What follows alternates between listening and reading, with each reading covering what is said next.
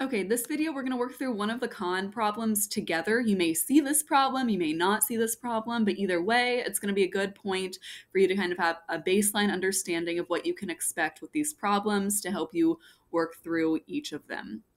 So this says Rebecca manages a yoga studio that charges each customer a one-time initial fee of $35 and an additional fee of $12 per class taken.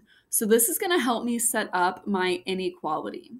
In Desmos, I typed in y equals mx plus b because we're going to use this to model our situation. This equal sign is going to change to an inequality sign, but we're not going to do it just yet.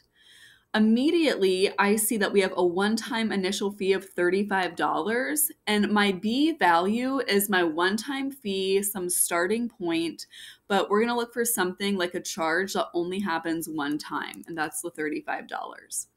And then it tells us an additional fee of $12 per class taken. Whenever we see the word per, that's usually going to indicate that that's our slope. So I'm going to take out m and I'm going to put in a 12 because this is telling me what my slope is. So $12 per class taken plus the $35 initial starting fee. Rebecca's goal is for each customer to spend at least $100 at the studio, and she wants to know the minimum number of classes the customer needs to take to meet that goal. So this 100, we're going to replace y with 100 because that's telling us what the money goal is.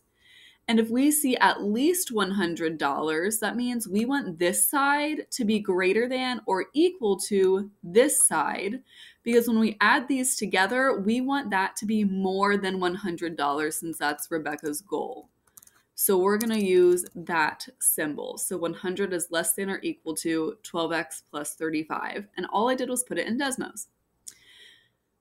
Okay, so now what I need to do is find this inequality here. And it looks like this is 35 plus c, doesn't work. 35 plus c doesn't work.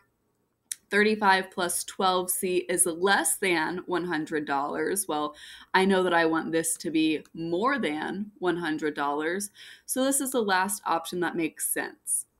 Now it says, what's the minimum number of classes the customer can take for Rebecca to meet her goal? What we're going to do is just pop on over here to Desmos. Now, if Rebecca, we have 5.417.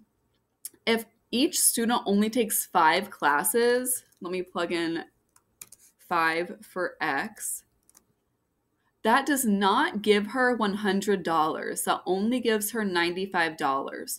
So we're going to have to round up to we're going to have to bump it up to the next whole number of classes.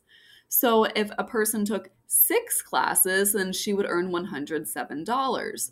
We're going to go with 6 classes instead of 5 classes because the 5 classes did not get us to that $100 minimum that Rebecca wanted.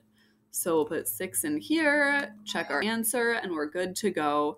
This again is just helping you set up for the rest of the classes or the rest of the problems in this activity.